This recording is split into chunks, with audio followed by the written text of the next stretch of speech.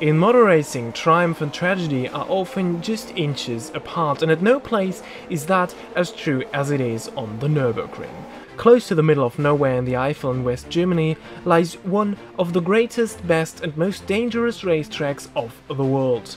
Today I want to talk a little bit about this track in this kind of one-off video before I'll race on the old Nürburgring as part of my Formula 1 1975 mini-series in 2 weeks' time. Feel free to check this out via the link in the info card.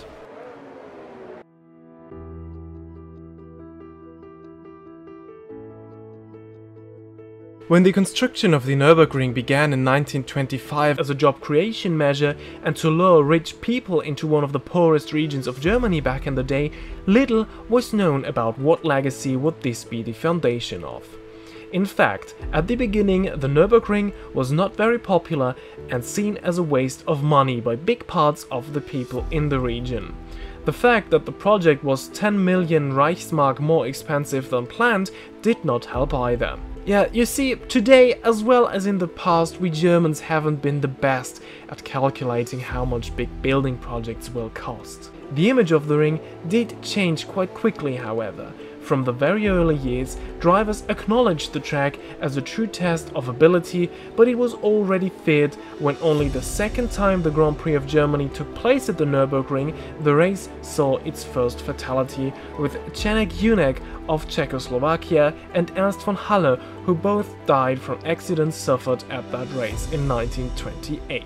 During the Third Reich, the propaganda potential of the Nürburgring was discovered. This is also a period of time many German car manufacturers don't like to talk too much about, since their founding fathers more than willingly cooperated with the regime to gain status and power while also building their brand. And that goes for pretty much all of them around at the time. Luckily, the Nürburgring did not only become popular because of the Nazis, but because of the track itself, as the newly founded Formula 1 World Championship started to hold the German Grand Prix here for the first time in 1951.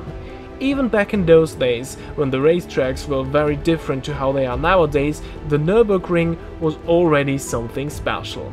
And that speciality was on one part its length and location, but even more so its challenging nature and of course the danger it imposed. And this element of danger, as strange as it might sound, led to the great success and status of the Nürburgring, but also to its demise. Through the years, the Nürburgring has become the stuff of legends and myths. For example, a very well-known story that is not true at all is that of the legend of the Silver Arrow. Race director Alfred Neubauer told the story of Mercedes' 1934 success at the Eifelrennen a bit more colorful than it has been, and I mean that quite literally.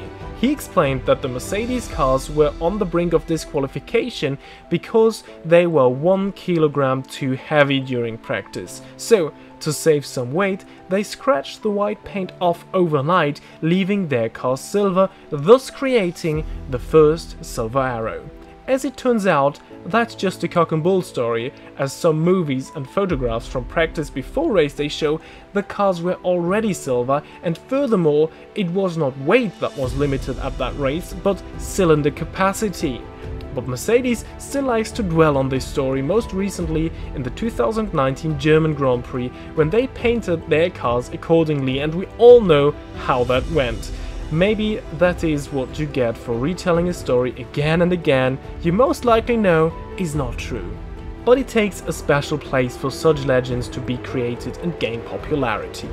You could even compare the classic Nürburgring to a mythical creature that is its own legend. There are those that defeated it, the heroes about whom tales will be told and songs will be sung, but as always, there is two sides to that story.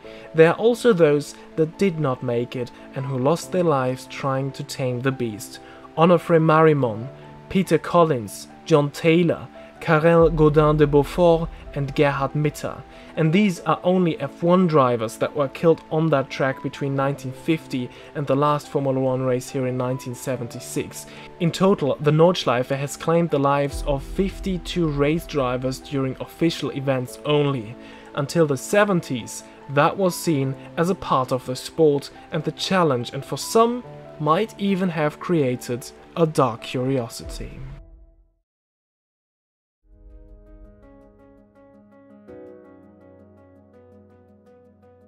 The 70s also became some sort of a turning point for the Nürburgring, as cars became faster and faster after the introduction of aerodynamics to Formula 1, and therefore drivers were pushing for more safety, most notably Jackie Stewart and Niki Lauda, who did not want to accept that not all the drivers starting a season will be alive by the end of it.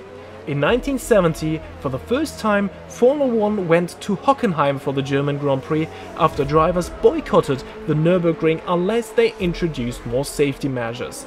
They returned to the Eifel in 1971 when Armco was placed all around the track, but there is only so much you can do on a racetrack like that. The Nordschleife will never be as safe as the Hockenheim ring, for example, just by its nature. So after 1976, when Niki Lauda had his almost life-ending crash in the midst of an intense title fight with James Hunt, F1 left the Nürburgring and never returned to the Nordschleife ever again. This actually created another tale that is not true, as people of the Eifel and fans of the ring blamed Niki Lauda for losing Formula 1 in 1977, but in fact, as both Niki Lauda and Bernie Ecclestone have claimed, there was a deal in place already behind closed doors that the German Grand Prix would move permanently to Hockenheim from 1977 onwards because, as I said, there is only so much you can do safety-wise on such a track. The damage was already done in 1970, when the race at Hockenheim proved popular with fans and drivers and was memorable for the racing and not for the danger, as Jackie Ickx and Jochen Rindt had a long and exciting battle for the race win. This relocation of the German Grand Prix ultimately created a fierce rivalry between Hockenheim and the Nürburgring, which would ultimately ruin both of them financially. The Nürburgring worse than the Hockenheim ring though, which is mainly why there is no Formula 1 race at all in Germany right now. But even after Formula 1 left, the racing continued on the Nordschleife. Its new main event was the 1000-kilometer race in the Sports Car Championship, which even when Formula 1 still came here, started to attract more spectators than Formula 1 did. Funny how some things never change. Even back in the 70s, people thought F1 was becoming too commercial and not real racing anymore, so they turned to sports car racing. But even with those slower cars, the tragedies did still happen. Quite a lot actually, but on the other hand, triumphs and legends were still being created. But that wasn't enough for the track and the federal state of Rhineland-Palatinate. They wanted to take F1 back from their neighbors of Baden-Württemberg, and so plans were put into place for a new Grand Prix track that would meet modern safety standards while also having a suitable length. In place of the Südschleife, a super underrated track that luckily still is alive in Automobilista 2 thanks to Razer Studios, there now was a new Formula 1 track, in addition to the Nordschleife, which was kept and still exists today. So in 1985 Formula 1 returned, but that race was a complete disaster. The new track and the race was unpopular with both spectators and drivers. Die-hard Nürburgring enthusiasts would rather watch or listen to the race on telly or the radio while sitting at the Nordschleife than coming to the Grand Prix track. And therefore, once again, lots of money was spent just for Formula 1 to permanently return to Hockenheim from 1986 onwards. But believe it or not, that still was not the biggest waste of money that would happen in the circuit's history.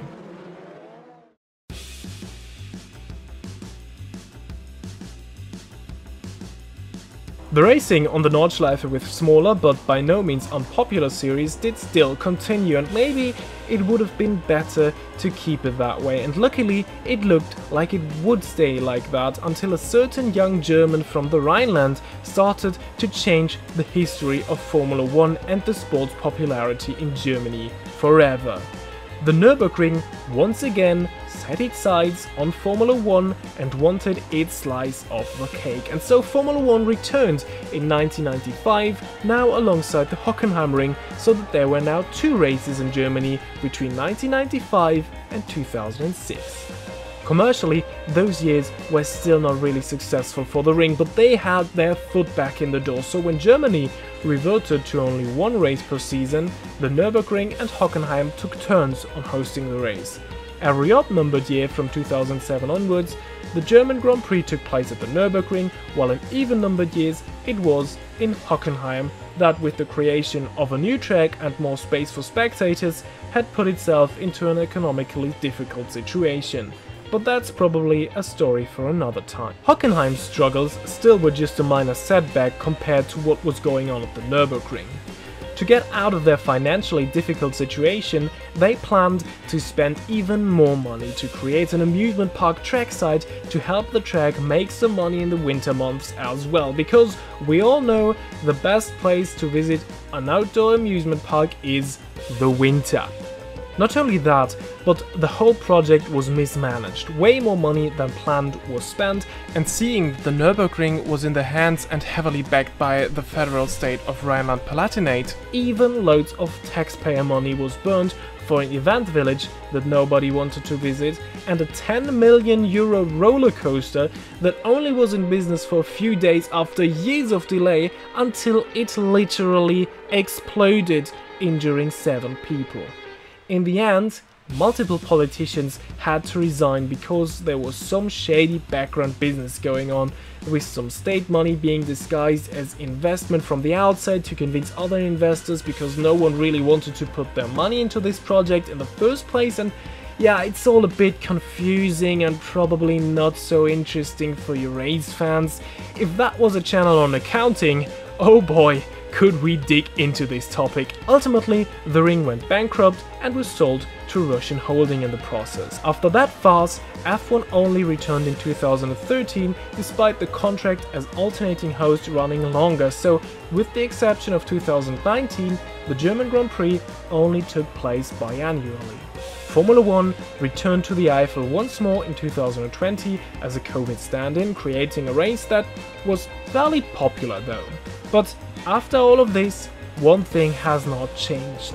The biggest and most popular event at the Nürburgring still is held at the Nordschleife, and it still is an endurance race with sports cars, just like back in the day.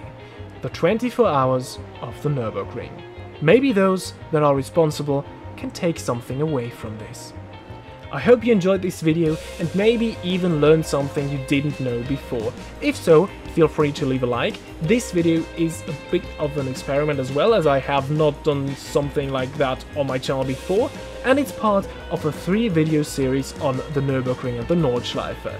Next week, I'll return to driving, as I'll recreate a 24-hour race with GT3 cars on the full Nürburgring layout as preparation for the German Grand Prix of my 1975 Formula 1 mini-season in Automobilista 2. Next week will be my first proper long race I'll be doing on the ring, and my first day-to-night-to-day race, and for a change it will be done with live commentary as well, which is another first here. So subscribe to not miss that, as it might be pretty fun to watch. So I hope to see you all there, and until the next time, goodbye.